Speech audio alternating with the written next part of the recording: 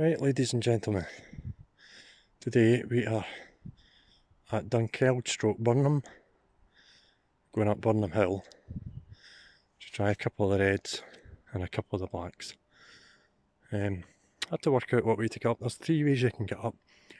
There's a Forestry Commission track further to the northwest, and there's a track that I'm on just now that's right next to Birnam. But it looks as if you need to cross the A9. But there's an underpass, you follow the 822 for about 100 metres, and then you can go up this, what it looks like somebody's drive, straight up to the drive, turn right, follow the trees, you find yourself on this path. When you try and get up to the summit, top of Birnam Hill, have a look, see what the views are like, hit a couple of the reds, and you'll see how we get on from there. So we're still on the way, climbing up, got through down by the trees near where the blacks are, turned left, right, then left again into a deer gate that you might have seen in some videos. But look at this, you can tell we're on the right climb path because there's lots and lots of mountain bike trials just tearing up this walker's path. My word, if there was ever an argument for having winter tyres all year round in Scotland, then this is it. While we're on that point, we're just going up to Pink Floyd.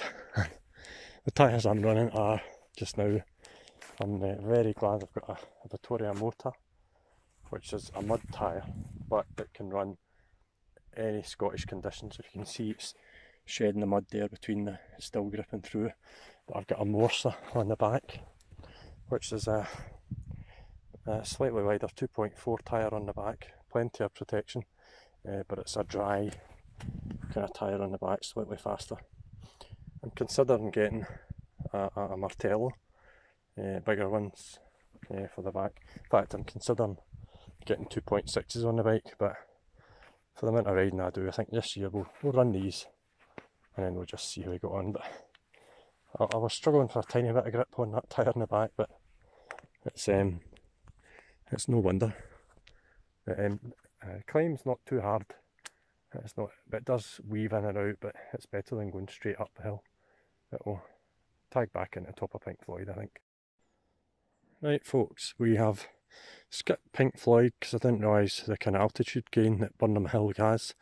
So I went to do Electric Beaver as well. So we're skipping straight on to Rake and Ruin, is it? The other red one, which is up at the top of Birnam Hill, I believe. That is the top of Rake and Ruin up there. There we are. It's up there. But what you won't see in these fancy mountain bike POVs is the absolute state of the access path that I think mainly mountain bikers have just made. Seen Pink Floyd on the upper access path to Rake and Ruin. I'll just go down here and show you a bit of it. I mean, look, that's tame. I mean, there is waterlogged bits on the kind of dry access path, but you get to this field that they've just made this kind of path through, and yeah, you get lots of stuff like that. They've made a path out here, and well, I may as well just go back and show you it now I've started filming. Yeah, you get lots of stuff like this. It's basically like that's half a foot deep, and it's like that all the way along that fence. You can see, zoom in a wee bit, follows that fence all the way along to that far tree line, and it's like you're swimming. This is why that I run a mud tyre all year round in Scotland, because most of that was walking. Half of it was pedalling through puddles, half of it was walking through bog. There's no way around about it. You just get up the hill through the bog or whatever. And this is why I don't have special cycling shoes. I buy waterproof hiking shoes from Quesha, 25, 30 quid. I mean, my feet have been through puddles, they're bone dry, and they get far better than cycling shoes. However, onwards. Right folks, made it to the top of Birnam Hill, looking down at the very steep chute that is Rake and Ruin. So I say that the walker's path was the access path made by the bikers for the enduro tracks and stuff like that. It's so boggy on this old school track. Yeah, there we are, get some light on my face. Yeah, look at that view. Yeah, really quite steep walk up in places, all walkable. It's only half of it's rideable, especially when you get near the top. No, it's not rideable, it's just a total bog fest, but you just got to plough through it and get up to the top to ride one of these old school downhill tracks. Yeah, so let's turn round and see what we've got. There's the bike. What I've done is a wee tip on climbing is when you're climbing a long distance, obviously, if it's flat and safe, take your helmet off, take your gloves off, and don't put all your pads on. I've got elbow pads that I've ordered the kids' elbow pads because I fell off last week, so and I've strapped them to the bike. Obviously, lock out your suspension when it's more efficient to do so, and if you've got knee pads, which I do, I've got these Alpine Stars ones there. Slide them off your knees and put them down to your ankles. Helps with pedalling, and they act like gaiters as well. Yeah, let's have a look at Birnam Hill in the view. It's a bit actually higher than I thought it was, so it must be one hell of a descent down. I'm looking forward to that. Yeah, this is good.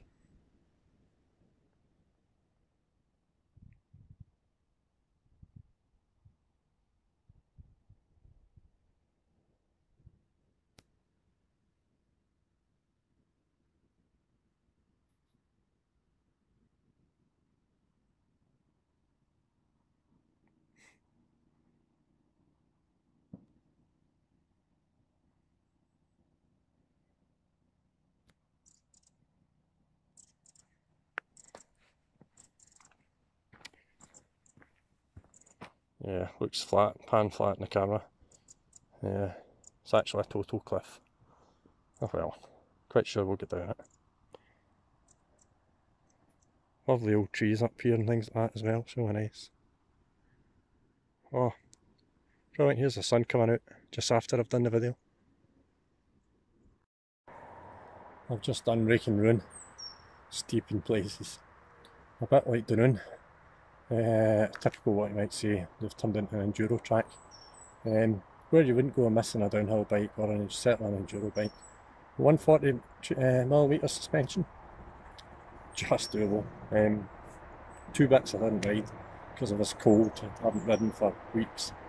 The rest of it road, but it took me naturally about 10 minutes sitting on the bike and riding and trying things out before I was actually kind of flowing into the trail. But once it gets going, you know, it is rideable. A couple of shoots at the top, yeah, but are really steep. You need to just send it straight off them. Which I think there was one step I didn't send off. I thought, no, that's too steep, let's just get off. I hadn't been riding very long, but that's the trouble when you're doing all these. See if you're not riding all the time, and you do these. This is a hard track. I mean, it's down as a red. No way in my imagination is this a red. Most of that is a black. Some towards the bottom it's a red, and I can see why it is red. I've just found this nice bench. Gonna have a little snack. If we turn round, we have the mast, Dunkeld mast in the distance. You can just see it up there. Don't know if it's focusing correctly, but yeah, there they are. Yeah, so I'm gonna just head up to Electric Beaver and see what that's like. It's supposed to be a black, but it looks easier on the video, so we'll see how we go. We're just walking back round up one of the access paths, basically a worker's path that joins the path that they were on before, which goes up there to Pink Floyd and the other red one, up towards Birnam Hill. I was going to take a picture of this earlier on, but I thought I might cross it again. I'm calling this the Impossible Bridge because my bike was jammed in the middle. I noticed this when I went over last time. I couldn't go over it. I had to lift the handlebars up. I thought it was quite comical. Modern day 780 wide bars, don't get over that. It's not made for mountain bikers, it's quite simple. But Doug's Trail and Electric Beaver's just round the corner, so we're about to drop in on that.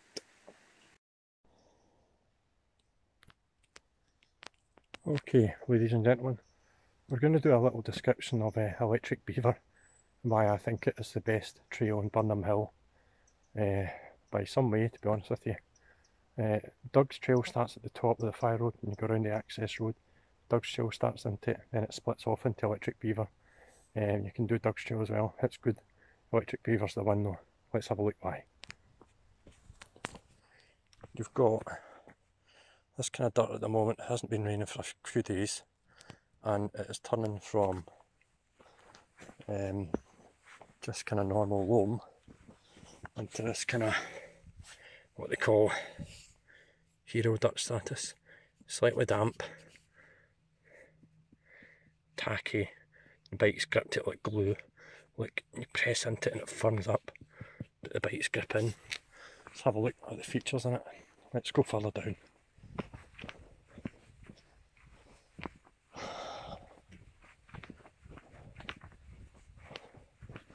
First thing you see in the distance is these little bits in the stone. That's to tell you you're on the main trail basically. Seems to be a thing in mountain biking. And you're going on a couple of rollers. This one's actually a double. So you can gap that to this berm here. You wouldn't see it up there, but the berms are huge. Lots of support in that berm. Big old berm. Get right round that. Reel that on. Smash on. To more rollers, which are actually a double. So you could double this, jump from here to there. Compression up there. Jump from that one to that one. Smash on down the trail a bit. Massive supportive berm here. Terrific. Not quite sure why there's a big random rock slab in the middle of the forest here though. It's a bit odd.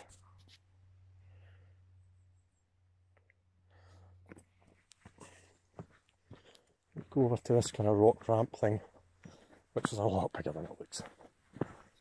Go down to here, and that's the kind of height you actually see it on the bike. You don't really see over it on the bike, believe it or not, but you just roll over it, down onto that stuff. Again, cameras don't pick up the detail, but there's some nice rocks the guys have thrown in, a couple of roots, then the best bit. These two berms that you absolutely smash. You can roll these as fast as you could. Yeah, this one, going into that one, and it continues on like this. Look at that berm, isn't that terrific? That berm is,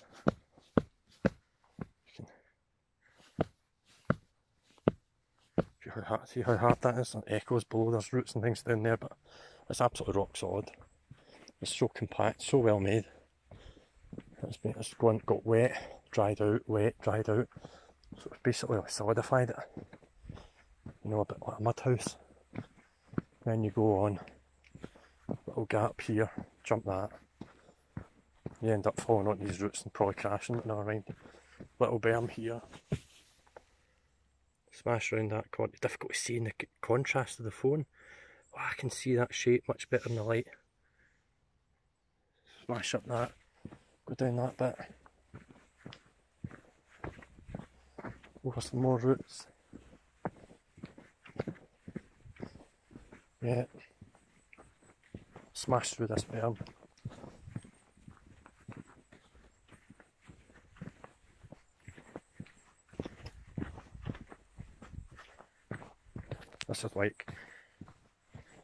This is a jump here. Little jump, you can't really see it. If you jump down here, see it. See, little jump that. Down into that. Smashes into that corner. Over another rooty thing. if you're not knackered by this point, that's an amazing little jump there. I'm goosed. I'm taking this walk as a recovery before we go on it. This looks like a massive ramp. It is. Real size is that size on the phone. To see how big it is. You can roll over it, it's okay though. On GoPros that looks like nothing, it's a joke. But you actually see how big it is if you were to roll over it on a bike. It's fun though, it's fine. It's good. Smash into another berm. Yeah, and it continues like that for a bit. A couple of berms like that into the trees. And then it just gets a bit windy and rooty, you know, a bit like an unleashing track to be honest. But yeah. But it's a relatively short track. But it's long enough to make you tired and make you work like a pump track. But yeah, favourite track of the day. Just noticed something as well.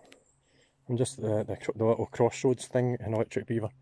There's Doug's, the continuation of Doug's Trail down there. Haven't done it, going to do Electric Beaver again. The Electric Beaver comes down there, straight on. But Doug's Trail, there's a split further up here. This is actually Doug's Trail. I thought it was part of Electric Beaver, and there's a left and a right. But it looks as in Trail Forks as if you go left for Electric Beaver. But this bit of Doug's Trail is newer than that. What you actually do is, further on it's split, you go left for Doug's Trail, because it then goes straight on at the crossroads, and you keep right and follow the little mini cairn that I showed you earlier on for Electric Beaver. So I've actually just realised that. Yeah, so that makes the trail flow a bit better, but it's not quite as you can see. It is just rooty loveliness or nastiness depending on the weather. Today it's lovely because you get that nice echoey sound of your bike rolling over and thumping through them. Anyway, oh my god, my bike's miles away back up there. Oh yeah, just as well I'm in here myself. Time to roll down and back to the car. Here we are in the middle of the Electric Beaver territory. It is a wild, very jumpy, rooty, rocky piece. We started on the back